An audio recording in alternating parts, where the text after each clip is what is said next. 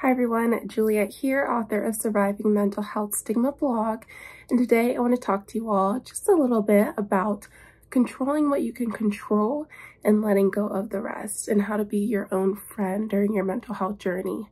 So this hits close to home, as does all these videos, but especially the aspect of control, because I felt the need to be organized and on top of things, same as probably many of you.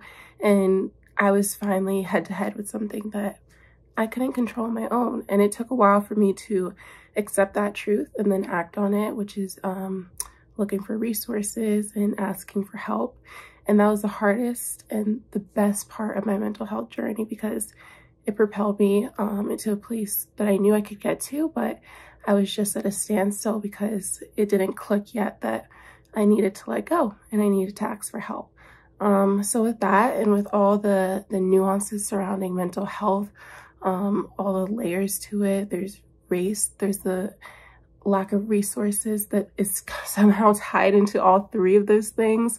It's just endless. And so in the face of that, I urge you to control what you can control and simply let go of the rest, because all you can do is be your own ally. And turning on yourself during this time, blaming yourself, asking, why am I like this? What's wrong with me? That won't get you anywhere good. Been there, done that. And I can say confidently that that method doesn't work. So I do urge you to be your own friend and show yourself allyship, because that's where it all starts.